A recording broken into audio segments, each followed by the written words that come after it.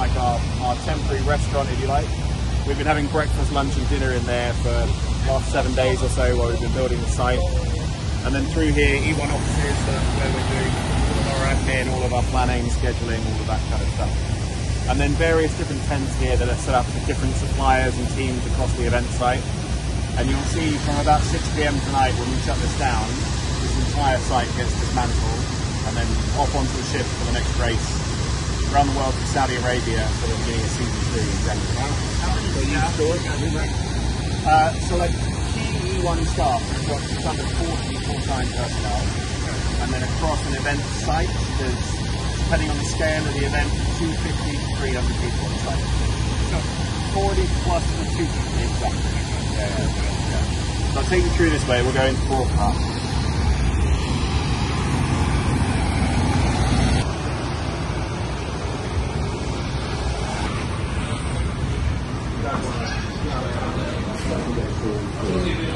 So in here we've got multiple different crews and teams who are all doing slightly different functions across the production and broadcast for E1. So let's start at the back corner on the left here. This is our augmented reality graphics team. So when you're watching the live feed in the media centre, you'll see where we've inserted billboards and banners for our partners and the graphics that show where the boats are moving around the race. That's all being produced by these guys here. So they use Unreal Engine to create a completely 3D replica of the race course and environment. They built the city skyscapes, all the skyscrapers, and boats and cruise ships and all of that kind of stuff. And then that supports the editor and the producer of E1 in being able to contextualize the race and tell what's going, who's on a short lap, a long lap, all of those kinds of things help bring the narrative to life and make it easier for fans watching at home to understand. Also, from my point of view, in my commercial role, it allows me to stitch in the partner content that we need and the branding exposure on broadcast without having to bring in hundreds of tons of branding and put that up physically on site.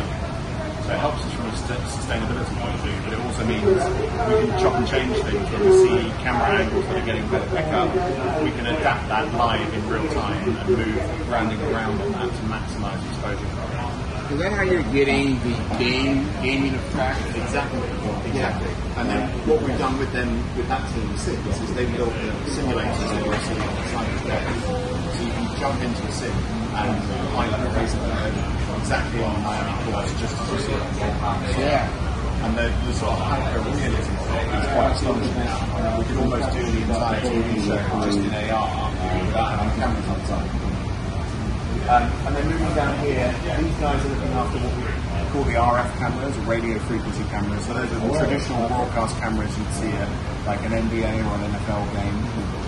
So they're positioned around the shore. And then we also have a camera boat that is out on the water with a stabilized camera that's doing that shooting. The audio, you got audio feed stationed around. Yeah, microphones all around the boat. Yeah, so that's picking up all the ambient noise of contact and waves breaking. All that kind of stuff, and then it gets back to the videos. Then over here we're doing a lot of mixing and production of those shots. And this crew here, this is my favourite too. I took a whole load of kids through here yesterday and they loved this bit. So you'll see on top of the boat, behind the pilot's cockpit, is a black camera. I saw that. One here actually. Looks a little bit like R2D2. So that is a 360-degree remote control camera. And this thing here from Crossroad, you see the joysticks they have full control of all the camera. And that's been another thing that's really helped us not just tell the story of racing in E1, but reduce how much infrastructure we need to set up the film. Since we can pivot these cameras on board the boats, we can plan around and look at 2 boats coming into a corner together. Now, did you pick up that crash that kind of just happened? Yeah, we did. I saw that on the replay. Yeah. So that was part of this Well, there's 2 different onboard solutions here. There's 360 Agile mounted on the roof, and then there are, you can see on this screen here, you've got this top one here, you've got a cockpit onboard looking back at the pilot, and then you've got 4 different shots on each race bird, looking back towards the foils or looking forward over the bow. So again, we can cut between all of those shots. And then once we package all of that up, it goes through this enormous server here, which is probably the most important thing on site that we've got to keep full, hence all the road forward here. So this is this is the extent of a broadcast compound happening in one of these. If you went to another international sport, the broadcast compound could be 1,500, 2,000 people. The way we can keep this so light is we do remote production. This server is then connected back to our production facility in the UK, and then we have our editors, our commentators, and all of the production around the show sat remote in the UK in real time, mixing the show together. And so that means we can keep a lighter footprint, better sustainability for No latency, anything like that? tiny little bit of latency, but you need that on a live feed anyway, so it tends to build in like 30 seconds of delay anyway, so it works in our favour. Right. How much remote team do you have back in the UK? That is a great question I don't know the answer to, but where we're going next, the guy in there might be able to answer this question. So we head out here and take a right. What is this server running? I know you guys talk about sustainability a lot. Is this just like a generator? It's running on event power, and event power is always a challenge for us. So where we can, we want to be as sustainable as possible. So whether that's like grid technology works for us, or where we don't have access to the grid in locations like this. Ideally, we want to bring in the most sustainable power solution possible. So various races have brought in battery energy storage, so that's charged, brought to the site, and has all the power that we need, and we just run those on the site. But it's part of the purpose and the challenge and the opportunity of these ones as we travel globally. The availability of those sustainable solutions is different. So we can't find one have the perfect situation. Sometimes with generators, we're going to try and make sure we run on HBO, which is a carbon neutral fuel. The sustainability is So for this race, you said it's a battery power? No, I believe this race is generation switch. We can head out this way and take a right. Literally the entire event site is packed up into this, and that's all managed by Kuhn & Nagel, who are our logistics partner. Question. Yeah. The black race bird. Yeah. That's not a branded bird. Yeah. They put that out there as a replacement? We were just running some testing on it. So we carry full set spares, including fully operational boats. We've had some issues with some teams this weekend with swap boats, Team Miami particularly. So we were just running some systems checks on the final spare, so that if we need it today for other accident damage, we know the boat's operational and safe. Okay. All right. So we'll head down this way into race control.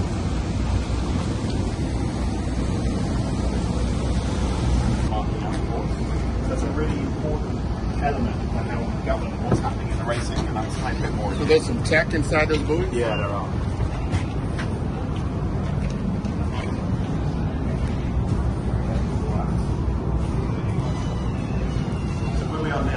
Race control. So this is where we do governance of the sport, where everything is adjudicated and reviewed by marshal, safety officials, all that kind of stuff. So the buoys I showed you outside, those are autonomous GPS buoys. So it's like a drone on water, effectively. And the reason that's really important is that GPS positioning in those buoys means we always know the race course is exactly accurate. So there's no drift in the current, wind conditions or tide. That mark for turn 1 is always in the same position every single session, Friday, Saturday, whatever we're doing. And that's all controlled here through our Alphamel team. So Alphamel are responsible for the timing of each events. So they then use those GPS coordinates to reference the racetrack and understand where boats are and what they're doing. Are they on a long lap, a short lap, a regular lap? Have they jumped the start? Have they hit the start time? So you may have seen in some of the races today, we have quite a unique start procedure where there is announced a time for the race to start. So let's say race start at 11 a.m. The boats will leave the launch zone and go to a milling area, which is some way down this canal here. And then it's up to each pilot individually to decide when they leave the milling zone to cross the start line at exactly 11 a.m. And if they get that judgment wrong, they're either late and behind their competitors, or they've jumped the start. In here will apply a penalty for them. How long is the penalty? It really depends on what the infraction is. So if we're talking about a jump start, what we normally do is add an extra long lap on it. So the 6-lap race like you'll see today, each boat has to take a short lap, a long lap, and then 4 regular laps. So if they jump the start,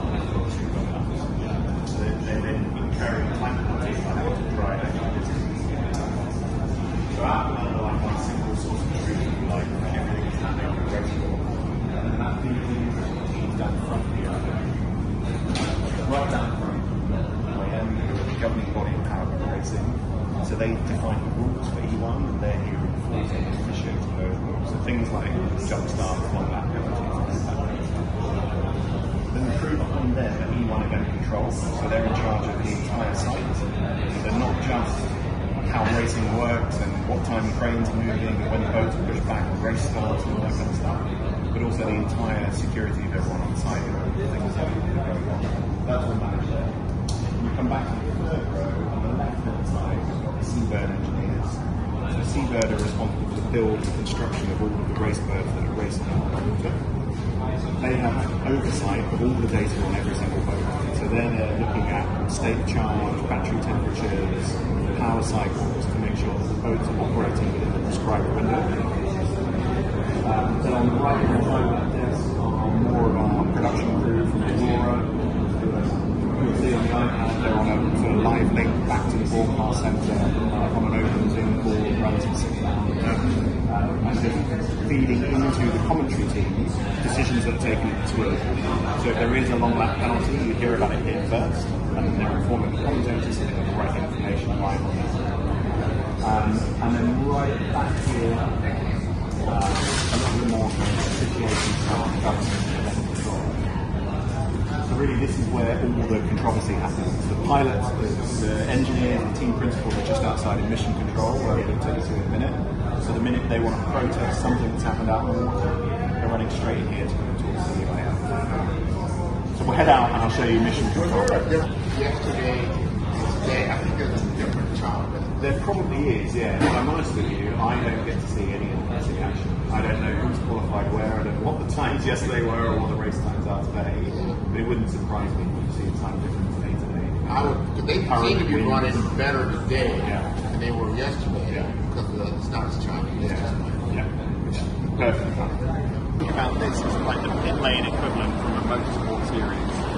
So here, every team has their desk that's set up. So we start with Team Miami right in front of us, run all the way up till it is not in the boat. And then essentially the spotters of the pilot who's out on the water. So they're looking at where the competitors are, and they've got a boat coming alongside them into a turn with an easy keep space. You cut into an apex to hold someone back. They're helping to give that perspective of what's happening around the pilot in real time. So they're all on a constant, they're all wearing headsets, and they're talking to each other and live to the pilot in the boat. And you'll hear on broadcast throughout the day when they're picking up that radio comms between an engineer and a pilot. Like these guys sat here. They've always got a great view of the race right behind them. And we also have some E1 supporting control, racing control, operations second there. This is where they're making all their strategy decisions. When in the race is the right time to go for that short lap? Are we in traffic? Do we want to delay it? What's going on around us? What are the other teams doing? Because the pilot out there doesn't know that the boat behind him is going to take a short lap. Whereas presenting it here, you can see it from the broadcast feed. So it's not an order. I thought they can take it when they want to. Absolutely at their discretion. They just have to click the number. They have to make sure they've done it by the end of the race. But that's it. That's the only rule we apply there. So it creates all of the strategy uncertainty. How you deploy those different laps across the race and how it works better for you depending on where you are in the pack, basically. How early is this setup?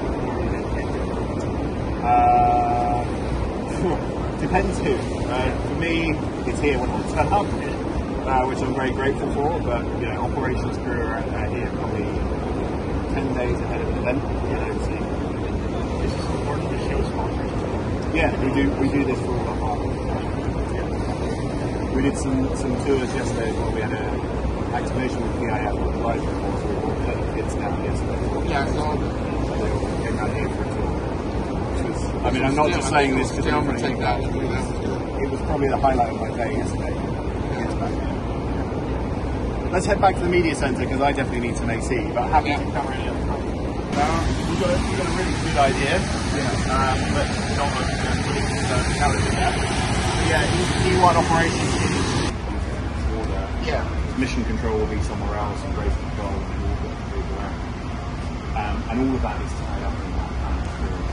So in an ideal world with the right promoter, the right funding, the right race site, we have acceleration festival, grandstand, and watch. And and we can build all of that event infrastructure around us. If you look at a lot of the events we do in the Middle East, particularly in Saudi Arabia and Qatar, we have the opportunity to build those sorts of infrastructure around the events. So race 1 was always in Jeddah in Saudi Arabia, and there we have a full fan village built out. This year we had 7,000 people in that fan zone across 2 days, and also a custom-built hospitality structure. Doha this year, probably just over 30,000 people on the Pearl, where we were racing, watching from the shore, and that was an amazing event. Sorry, Doha. Doha. So why is there no main village or outside? It's just the complexity of this site. So the space we've got here means we can build what we need for ocean club and hospitality, but then to look at additional space for fan village and fan watching, it's permitting, it's all sorts of different parcels of land owned by different stakeholders. The complexity of it is too much for us. At this stage in our sort of infancy, this is only event 12 for EY. We still have startup sport. It's definitely something that we need to address and we need to look at that. But also to get the permission to come to Miami and hold our championship finale is too good to miss. Yeah, that was good. They've done motorsport racing in Miami, but it was over Marquita's game to Marine Stadium. They had a Marine Stadium. Yeah.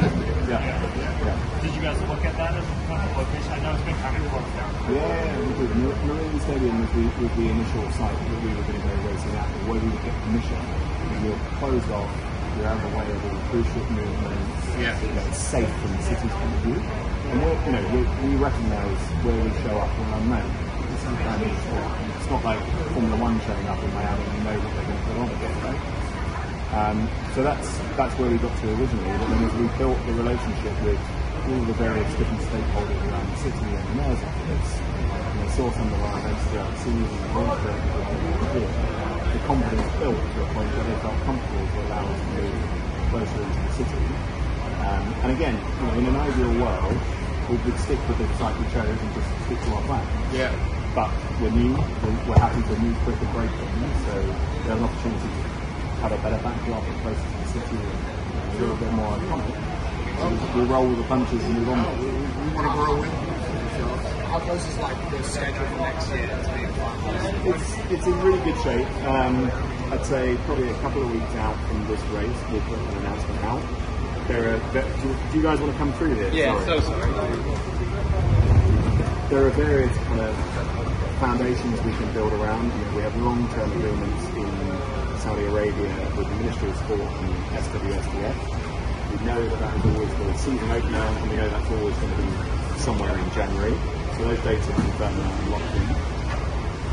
And we know that we want a finale to be in North America. And then that allows us to think about how we plan the freight schedule. We don't have to make anything. We have to accommodate for shipping times, shipping movements, and all the complexity around that. Which means we can then roughly split our calendar into thirds, where we have a Middle East leg, a European leg, and then on to North America. And if that means we go via Africa or Caribbean, those races like I've seen in Lagos and Nigeria, then that all fits quite nicely. I'm glad you said the Caribbean. We were the United States Virgin Islands. Yeah. Love to see you come down here. So would I. St. Croix. So would I. I mean, beautiful space, a lot of accommodations, friendly government. So maybe we can talk about that. There are so many exciting conversations. I'd love to tell you about it. Yeah. And that's why we're just trying to take that time to get these kind of generation. Awesome. The other thing, it's looking like going into 2026 is there'll be quite a lot of consistency. A lot of the places we see will return to. And I think that's a really important thing for us as an industry.